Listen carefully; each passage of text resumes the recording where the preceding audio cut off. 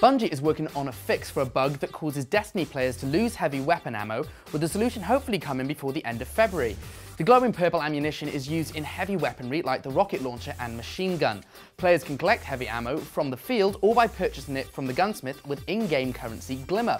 The bug that Bungie has been tracking for some time now causes players to lose heavy ammo in PvE activities in a number of scenarios, such as when they die, return to orbit, or encounter a cutscene. Bungie sandbox engineer John Cable and his team have identified the issue and are working on finalising a fix.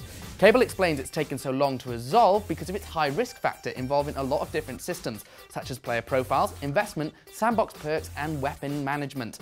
Bungie also points out in the dev blog comments that larger vaults to store gear in is a feature that may be introduced in the near future. For more on Destiny, head over to IGN.